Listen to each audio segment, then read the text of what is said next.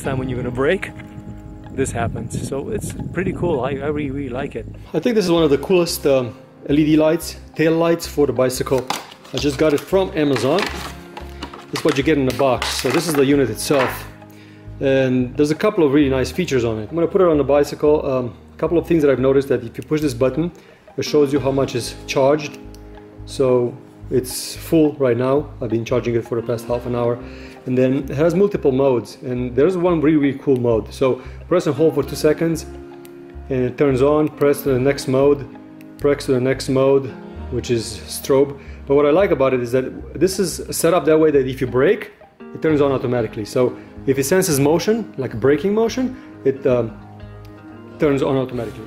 Installation is as easy as it could get. Remove the old light. This rubber piece is just going to hold it together until I could get the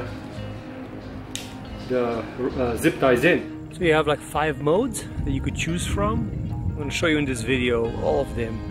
And I really like the braking part. So in each mode you could see that the braking part can be activated. There's a motion sensor inside this, and every time I slam on the brakes, the light comes on and it warns the people behind you.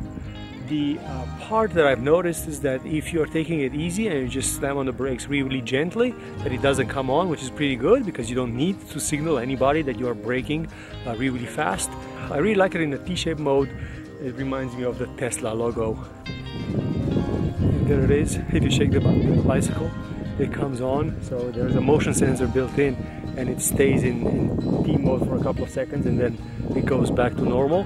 The next time when you're gonna brake, this happens. So it's pretty cool. I really like it. And combined with the front light from VASTFIRE, which is quite crazy. Yeah, this is an excellent set of bicycle lights for the bicycle. Thanks for watching.